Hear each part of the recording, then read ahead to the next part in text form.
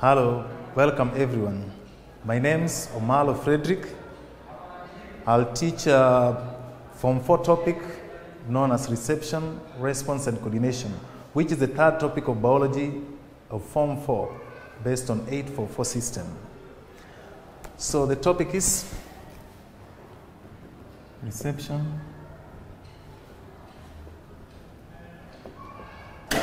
Response, and Coordination.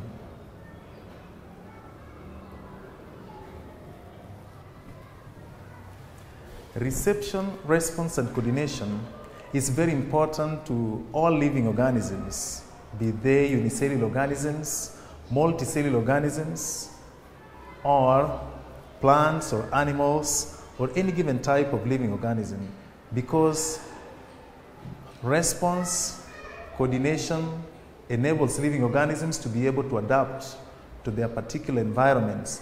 And without adaptation of living organisms to the environment, then it means they will become extinct. They will die and become extinct. So the importance of coordination, response, is to enable living organisms to be able to adapt to various habitats where they are found and therefore be able to survive. Then we'll start off by defining some words that will be used or terms that will be used in the whole of this topic. Some of them include response.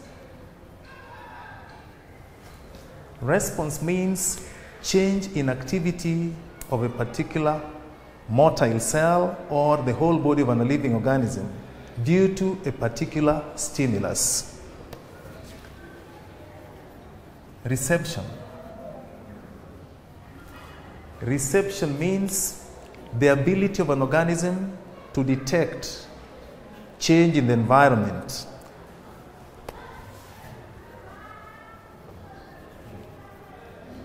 Stimulus.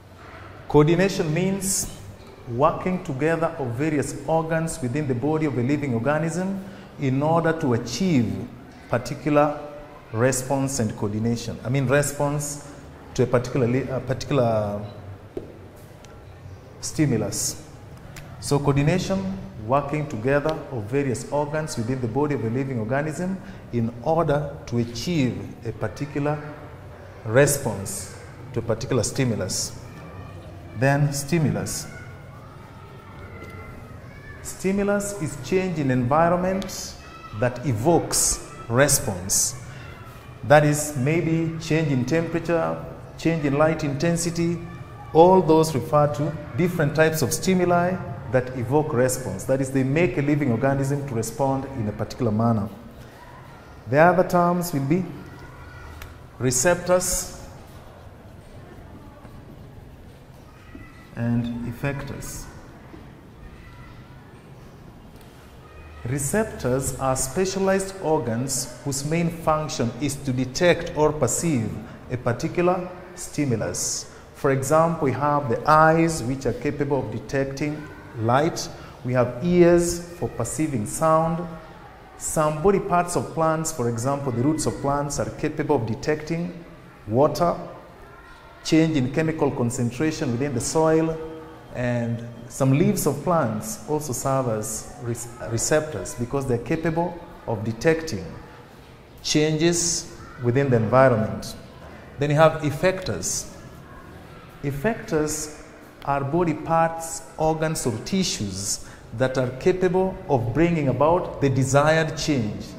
For example, we have biceps and triceps. When an individual touches a hot object, the biceps will contract, triceps will relax, and the arm will be drawn from a hot or sharp object. So in that case, our muscles will be effectors. Even the eyelids are effectors because when the eyes are exposed to bright light, the eyelids shut. Leaves of plants can also serve as effectors. There are some plants, for example, Mimosa pudica plants, that when their leaves are touched, they end up folding their leaves. So in that case, the leaves are the ones bringing about the desired change. Fine. Then sensitivity or irritability.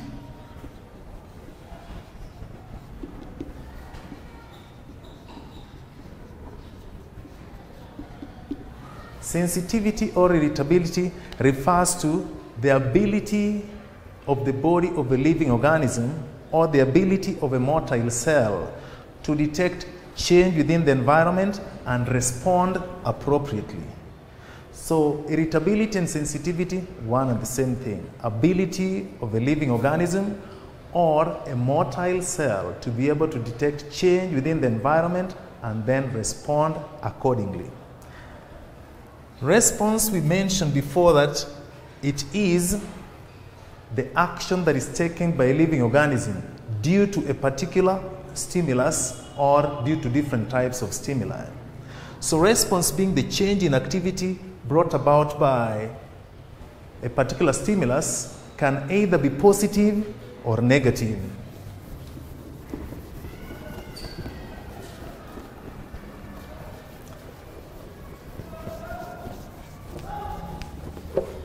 So in short, response can be divided into two, either positive response or negative response.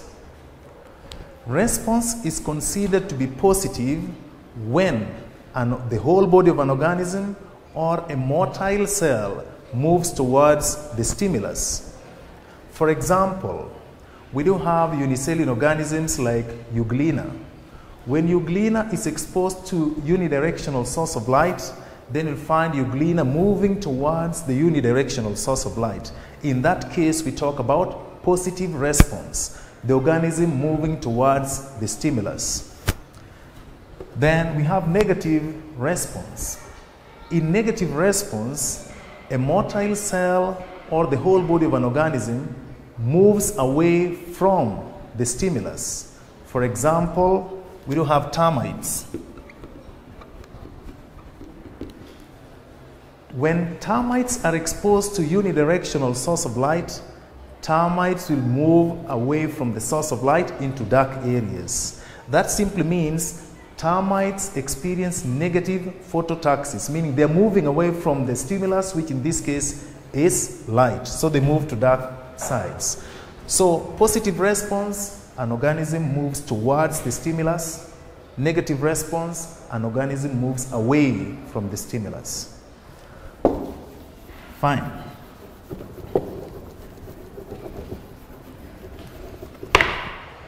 There are several types of responses.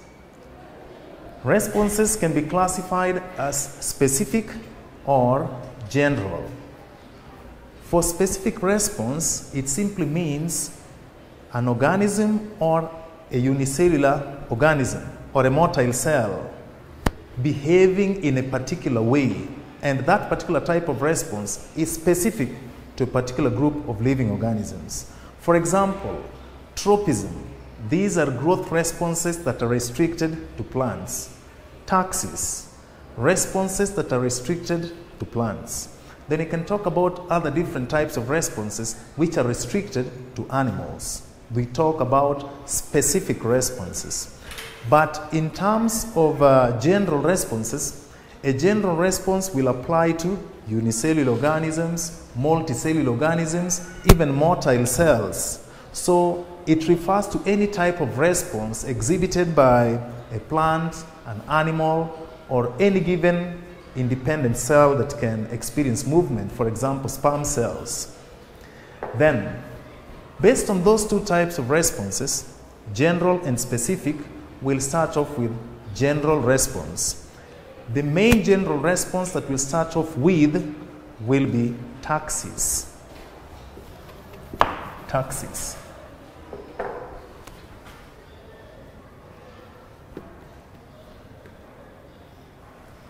Taxis is a general response because it applies to motile cells, it applies to animals, it also applies to plants. So it's a general type of response. Being a general type of response, it can either be positive or negative. As you had mentioned earlier, positive response is where an organism or motile cell moves towards the stimulus. In negative response, motile cell or an organism moves away from the stimulus. Definition of taxis. Taxis is locomotory response due to unidirectional stimulus.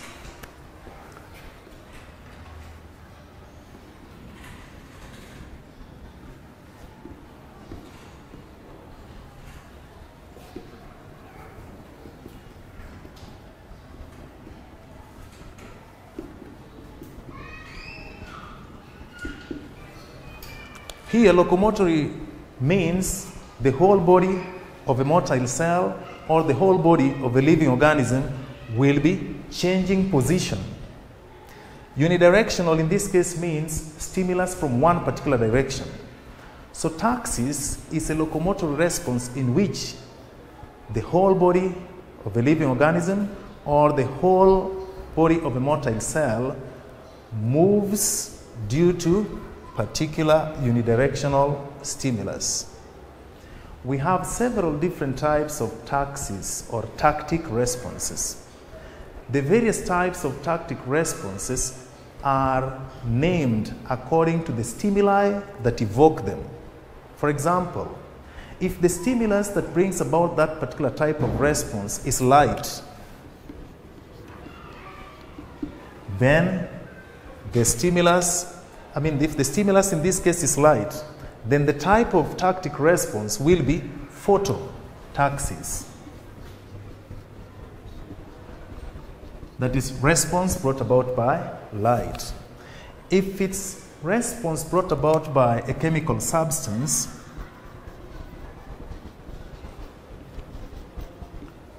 then the type of tactic response would be chemotaxis. So we have several different types of tactic responses that are named according to the stimuli that evoke them or stimuli that make them happen. These types of tactic responses can either be positive or negative. They will be positive if an organism moves towards the stimulus, negative if an organism moves away from the stimulus. Let's start off with the first one, phototaxis.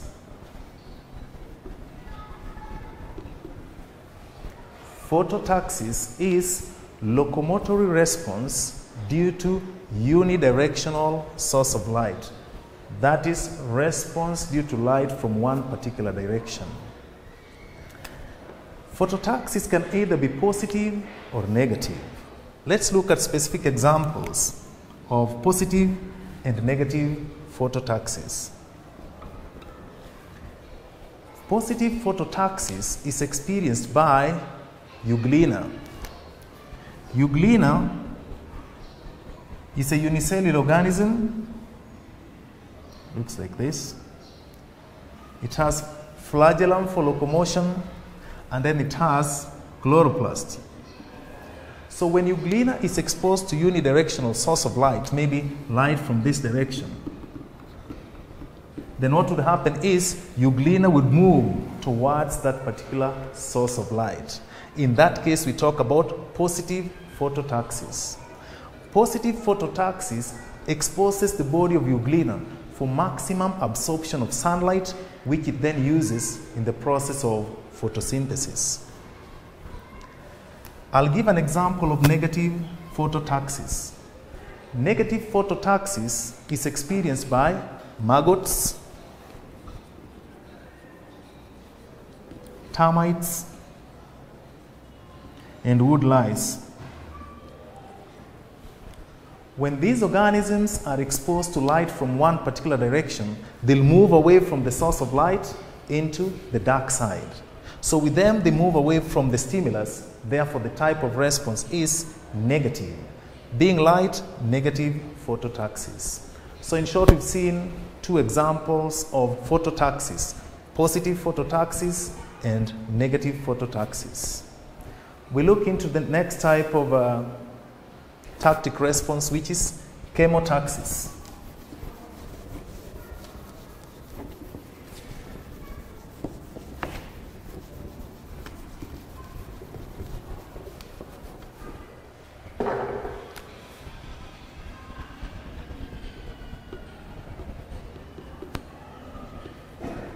Chemotaxis is locomotory response due to unidirectional source of light. Source of a chemical substance. So chemotaxis, locomotory response due to unidirectional source of a chemical substance. Chemotaxis can also be positive or negative. I'll start by giving an example of positive chemotaxis. In positive chemotaxis, we have moss plants and ferns. The female part of the moss plant is known as Archegonia,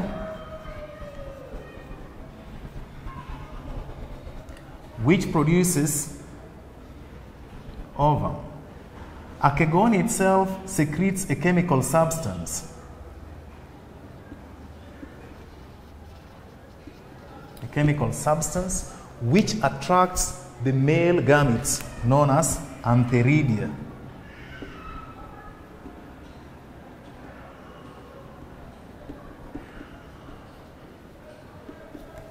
So, in most plants, Archegonia, the female part, secretes a chemical substance that attracts the male gametes known as antheridia. So in this case, we'll be talking about positive chemotaxis in the sense that antheridia move towards Archegonia, which has secreted a chemical substance that attracts them. That's important because it enables fertilization to take place in most plants and ferns. Another example of negative chemotaxis, we do have insecticides. Insecticides are chemical substances that are meant for killing insects like mosquitoes, houseflies, and many others. So, in negative chemotaxis, if an insecticide is sprayed from one particular direction, let's say it's sprayed from east or left side, sprayed to an insect, then let's assume the insect has wings. So when the spray is from the left side, sprayed on the insect which is on the right hand side, then the insect will fly away from the source of insecticide. In this case, we are talking about negative chemotaxis. An organism moving or flying away from unidirectional source of a chemical substance. So in that case, we have the positive and negative examples of chemotaxis. The third type of tactic response that we look into will be aerotaxis.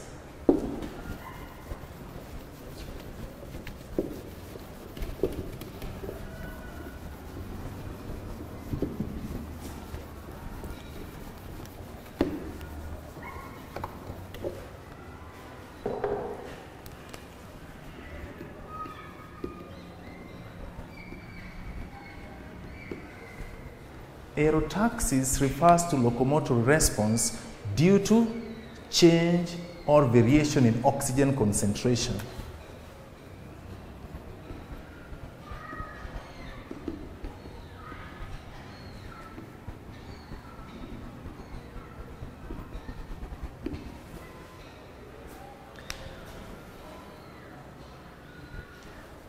So aerotaxis, locomotory response due to variation in oxygen concentration. Let's take, for example, if this diagram is to represent a pond. Of course, pond has fresh water in this case, and then we take an example using amoeba. Amoeba is a unicellular organism that has nucleus and contractile vacuole. Since air blows over the surface of the pond water, the upper surface of water will have high concentration of oxygen compared to the lower parts of the water body. So what in aerotaxis, if amoeboid cell moves from the region of low oxygen concentration on the bottom part of the pond to the upper part of the pond surface where concentration of oxygen is high, then you talk about positive aerotaxis. So amoeboid cells can experience positive aerotaxis when they move from regions of low oxygen concentration to regions of high oxygen concentration. Next that you look into will be thermotaxis.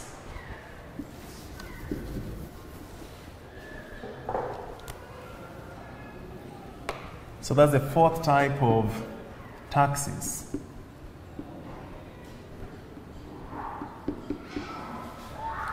Thermotaxis is locomotory response due to variation in temperature. Thermotaxis can be experienced by an organism like Paramecium. Paramecium is a unicellular organism that uses cilia as its structures for locomotion.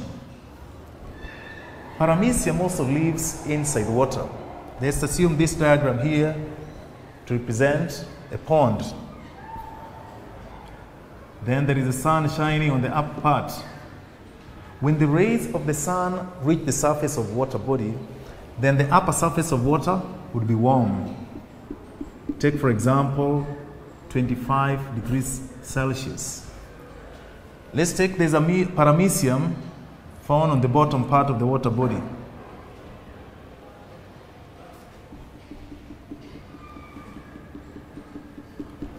Where the bottom part of the water body, let's say temperature is 10 degrees Celsius.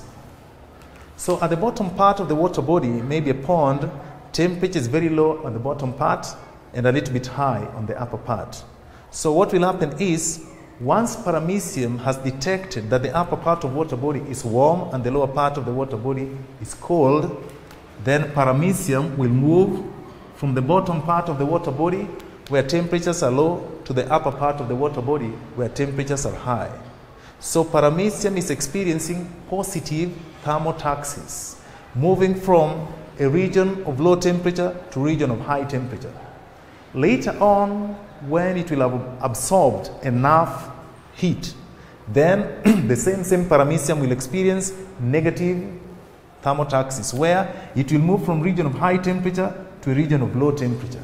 So paramecium, as an organism that you're using to explain how thermotaxis takes place, will experience both positive and negative thermotaxis. It will experience positive thermotaxis when it moves from region of low temperature to region of high temperature towards the upper part of the water body. It will experience negative thermotaxis when it moves from region of high temperature to a region of low temperature. The next type of tactic response that we look into will be rheotaxis.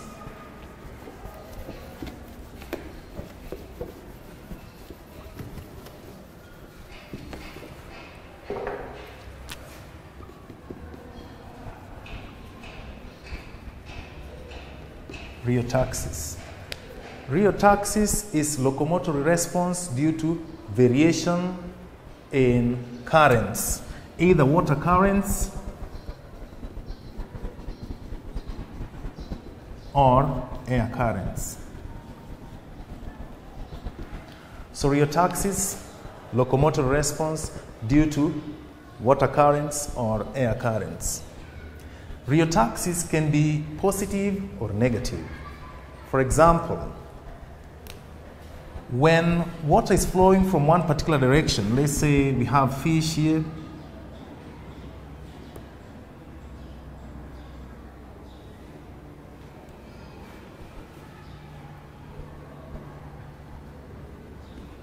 say a fish and then water flowing from right hand side to the left hand side. When fish swims towards water current, then we call that positive rheotaxis, meaning it's moving towards the water currents. But if the fish turns and then swims away from the water currents, we call that negative rheotaxis. So fish can experience both positive and negative rheotaxis. We also have butterflies. Butterflies can also experience positive and negative rheotaxis based on air currents. When they fly towards the air currents, we call the process positive rheotaxis. When butterflies move away in a condition where they're carried away by the air currents, we talk of negative rheotaxis. So rheotaxis, locomotor response due to water currents or air currents. It can be positive, as in the case of fish swimming towards water currents. Positive, as in the case of butterflies flying towards air currents. It can be negative rheotaxis, when the fish swims away from the water currents, or butterflies fly away from the air currents. Then the last type of tactic response will be osmotaxis.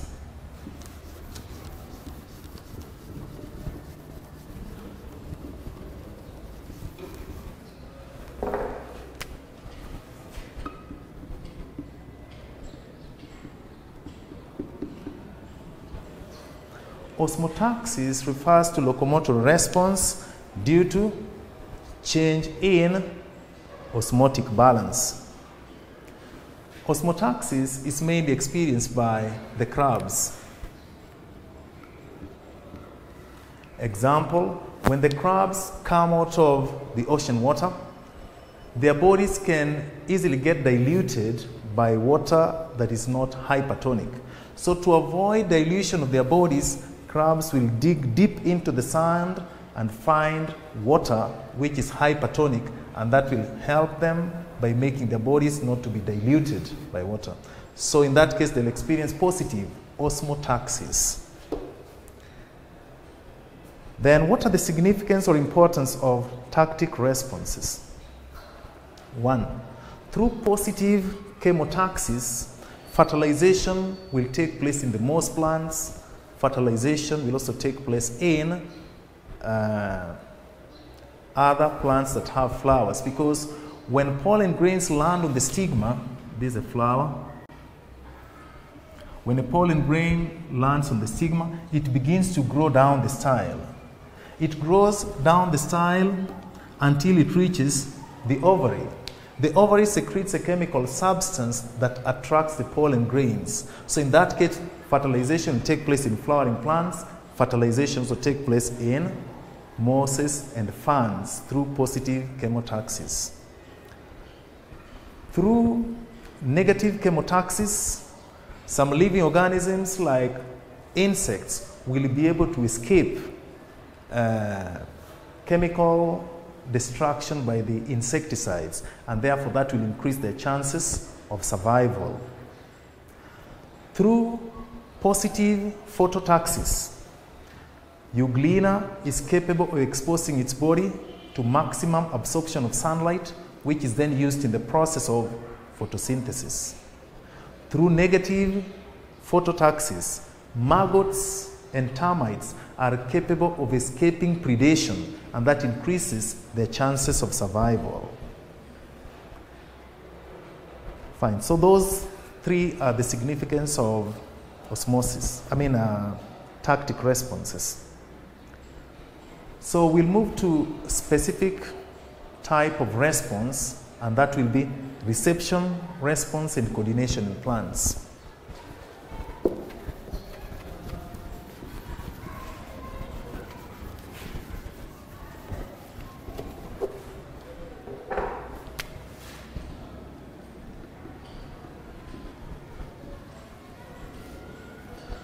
So the first type of response that you've just looked into, that is taxis, that was a general response. But now we want to look at reception, response, and coordination in plants, which will deal with specific types of responses.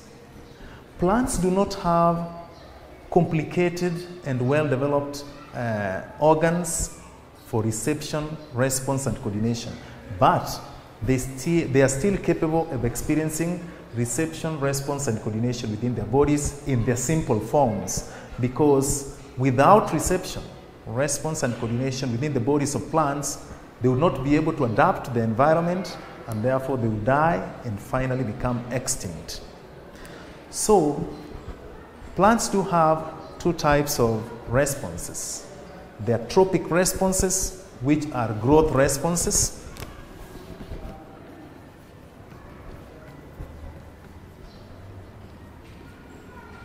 and two nastic responses.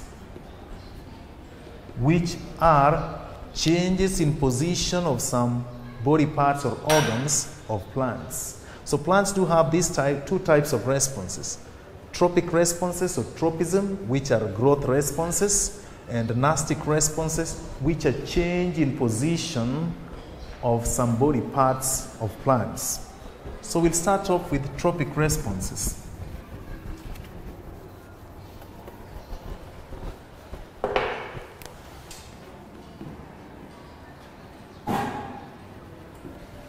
Tropic responses can also be referred to as tropism. So, what are tropic responses, or what is tropism? Tropism is growth response experienced by some parts of the body plants due to unidirectional stimulus. So tropism, growth responses experienced by some parts of the bodies of plants due to unidirectional stimulus. That is, a part of the body of the plant will respond to a particular stimulus, and that particular stimulus is from one particular direction. We also have several types of tropism or tropic responses that are named according to the causative agent. That is, the type of stimulus that causes or evokes that response is the one that will be used to name the response. For example, if tropic response is due to light, we'll talk about phototropism. If tropic response is due to a chemical substance on one particular direction, we talk about chemotropism. If tropic response is due to water from one particular direction, one side, we talk about hydrotropism. If tropic response is due to Earth's gravity, we talk about geotropism. So if response is due to Earth's gravity, geotropism. Due to water, hydrotropism. Due to light, phototropism. Due to chemical substance, chemotropism. So tropic responses, just like tactic responses, are also named according to the stimuli that evoke them. So we'll start off by observing or discussing one of the tropic responses, which in this case is chemotropism.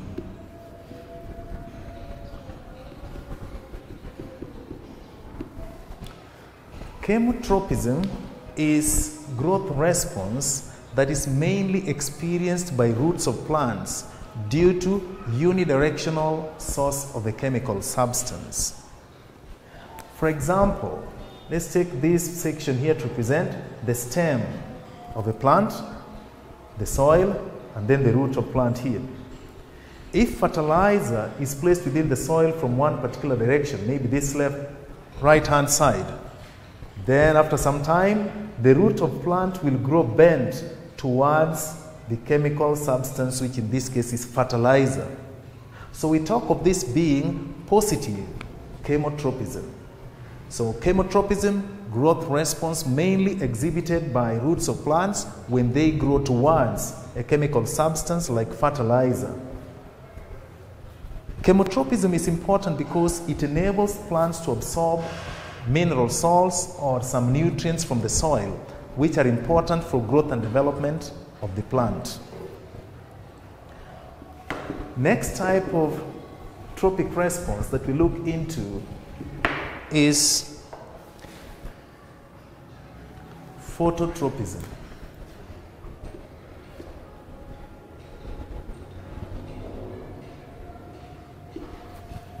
Phototropism is growth response mainly experienced by shoots of seedlings due to unidirectional source of light.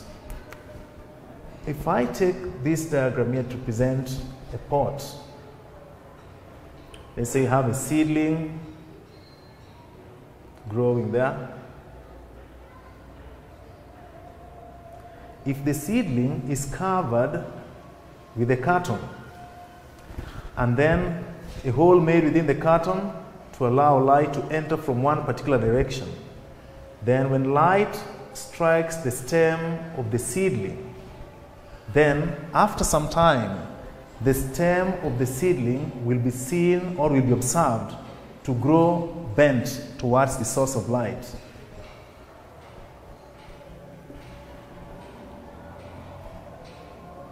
So after maybe 2 or 3 weeks, the stem will be observed growing bent towards the unidirectional source of light. So in this case, we talk about positive phototropism.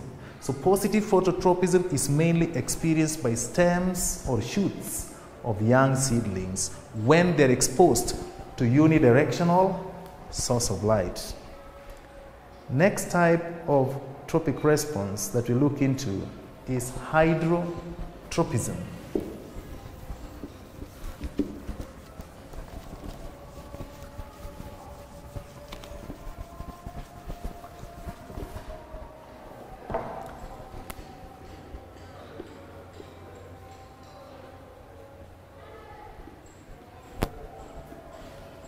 Hydrotropism refers to growth response that is mainly experienced by roots of plants when they grow towards unidirectional source of water or moisture.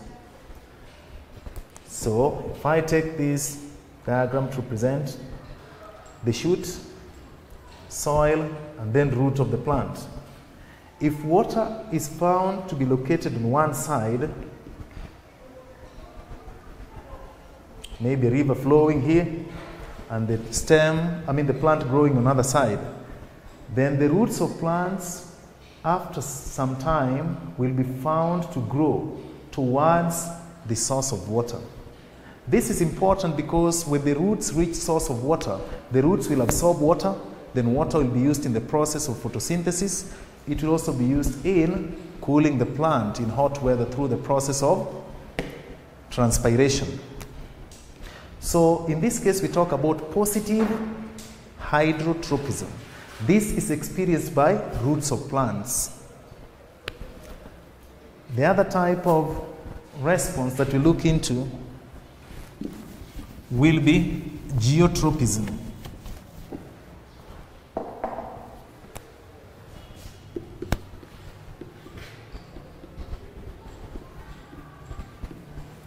Geotropism is growth response due to Earth's gravity. We know that at the core of the Earth, we do have forces of gravity that is exerted on any object that is found on the surface of the Earth. For example, if I throw this pen up, it will be pulled down. So Earth's gravitational pull is usually exerted on any object that is found on the surface of the Earth.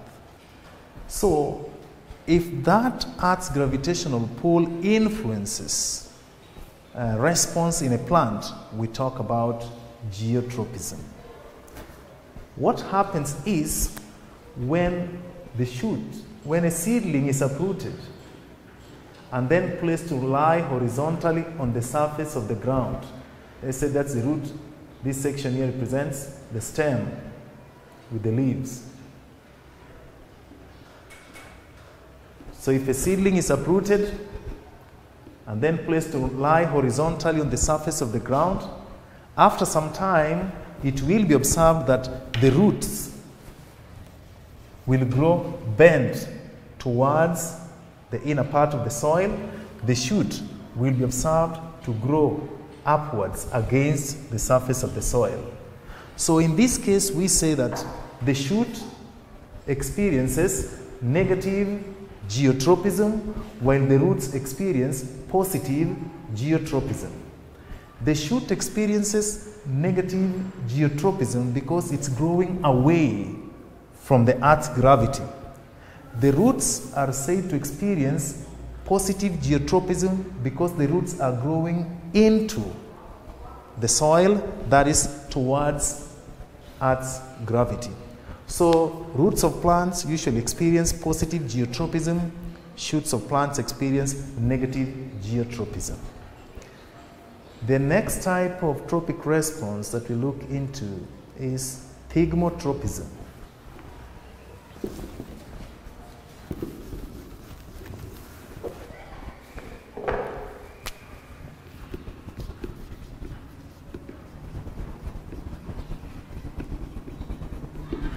Thigmotropism refers to growth response due to contact. We do have some plants that have coiling stems, like passion fruit plants. They do have their stems growing coiled onto hard surfaces like poles of electricity or stems of woody plants. Same passion fruit plants do also have tendrils. Tendrils are thread-like structures that usually emerge from the stems of herbaceous plants. Take, for example, let's take this to be stem of a tree. And then you have passion fruit plant growing close to the stem of the tree. So what happens is a section of the stem of the passion fruit plant, which in this case is here, will produce a thread-like structure called tendril. This tendril will grow and get coiled onto the stem of the tree. This coiling of the tendril on the stem of the tree is what we refer to as thigmotropism, growth response due to contact. Then we are done with the tropic responses. So we say tropic responses are growth responses that are experienced by some parts of the bodies of plants. Being growth responses, they are under the influence of hormones. The main hormone involved in tropic response is known as auxins. Auxins refers to a group of plant hormones with one specific example being indole acetic acid. This is the main hormone that plays a role in tropic responses. So out of the 5 tropic responses that we've talked about, 1, phototropism, growth response experienced by shoots of seedlings due to unidirectional source of light. Chemotropism, growth response experienced by roots of plants due to unidirectional source of a chemical substance. Hydrotropism, growth response experienced by roots of plants due to unidirectional source of water. Geotropism, growth response experienced by both shoots and roots, where the shoots of plants grow away from the core of the earth, experiencing negative geotropism. Roots of plants grow deep into the soil towards the core of the earth, experiencing what we call positive geotropism. Then thigmotropism, growth response due to contact, experienced by tendrils of some plants or even stems of some herbaceous plants like passion fruit plants. Then, what are the survival values of tropic responses? How are tropic responses important to plants? 1, through positive geotropism, the roots of plants grow deep into the soil, thereby enabling the roots to be able to reach mineral salts and absorb them and use them in growth and development. Through positive geotropism, the roots of plants are firmly attached into the soil, thereby providing anchorage. That is, the plant will be firmly attached into the soil, such that when wind blows, the plant is not easily uprooted. When rain falls and then water flows over the surface of the soil, the plant is not easily uprooted because it's firmly attached into the soil due to positive geotropism. Through positive chemotropism, the roots of plants are capable of reaching nutrients, e.g. fertilizers. After reaching the nutrients, the roots of plants will absorb those nutrients and then they'll be used in growth and development of the plants. For example, through positive chemotropism, roots of plants are capable of absorbing nitrates. Then, of course, nitrates will be used in protein synthesis. Nitrogen from nitrates will also be used in formation of chlorophyll. The other significance, through positive phototropism, the leaves of plants are exposed to maximum absorption of sunlight. When the leaves of plants absorb sunlight maximally, then that sunlight absorbed will be used in photosynthesis. Through positive hydrotropism, the roots of plants will be able to reach a water body. Water will then be absorbed by the roots of plants and then used in the process of photosynthesis. Water absorbed will also be used in the process of transpiration, which will bring about turgidity and provide support, and also bring about opening and closing of stomata. It will also bring about cooling effect of the body of the plant when water evaporates through transpiration along with excess heat from the body of the plant. Then, let's look at similarities between tropic responses and taxis. Both of them we know are types of responses, where one is general type of response, that is taxis, general type of response, applying to animals, plants, and other unicellular organisms and motile cells. Tropic responses, particular response or specific response to plants. So, similarities between taxis and tropism. One, both of them are influenced by similar stimuli. Both of them are influenced by identical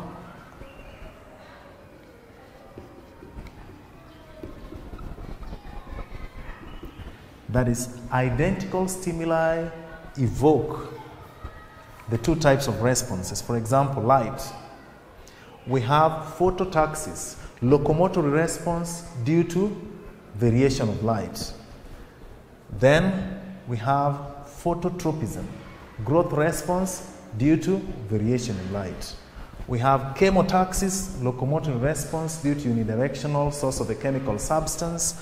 We have chemotropism, growth response due to unidirectional source of a chemical substance. So they are influenced by identical stimuli. Two, the stimuli that evoke them are unidirectional. So they are brought about by unidirectional stimuli. What this means is the stimuli that will bring about taxis, the stimuli that will bring about tropic responses, they are from one particular direction. So both taxis and tropic responses are brought about by unidirectional stimuli. Third one, both of them are means of survival.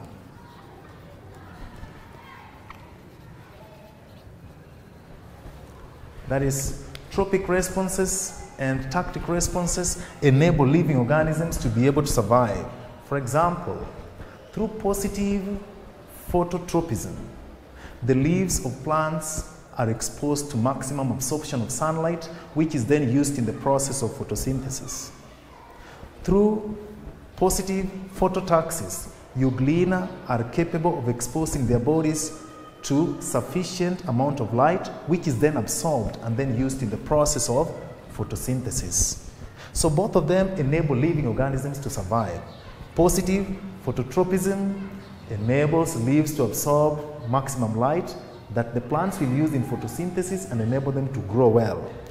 Through positive chemotaxis, euglena will expose its body for maximum absorption of light, which it will also use in photosynthesis and enable it to grow well. So those are similarities, what tropic responses and tactic responses share in common. They are influenced by identical stimuli. They are brought about by unidirectional source of stimuli. Both of them are means of survival for living organisms. Next, we look at, finally, we look at differences between taxis and tropism.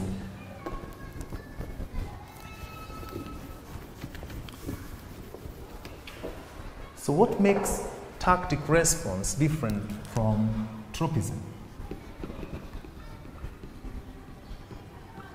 So in this case, we'll have to draw a table. So one side you have taxis, another end tropism.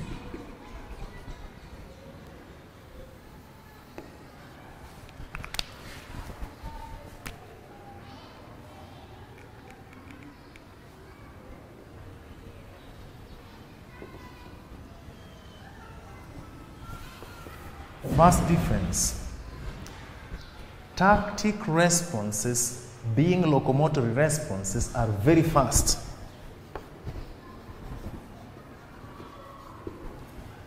Tropic responses or tropism, being growth responses, they are very slow.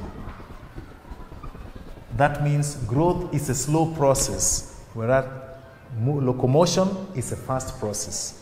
That means for growth to take place, some time will have to be taken or wasted.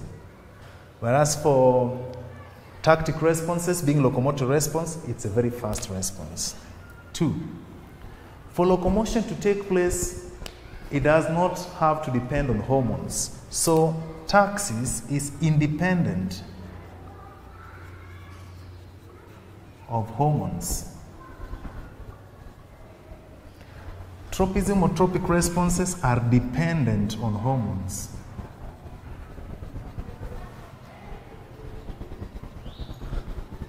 That is, for growth to take place, there must be growth hormones. Or for growth of a section of a plant to take place, hormones will be required. In this case, the hormone that plays a major role, as we had mentioned before, indole acetic acid, that belongs to the group of auxins.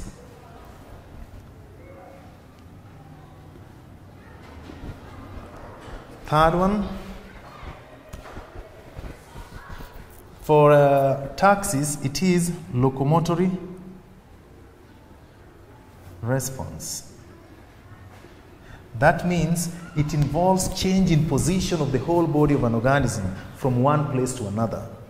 But tropism is non-locomotory.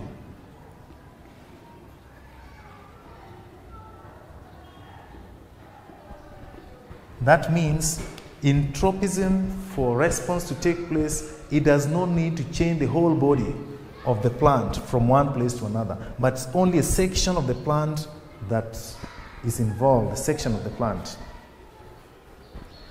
Then the last one, taxis is a general response.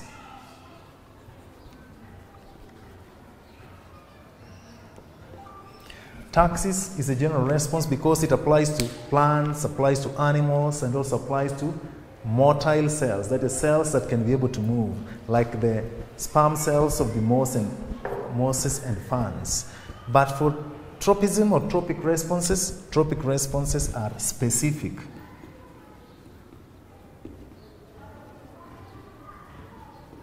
That is, they apply strictly to plants and not any other living organism.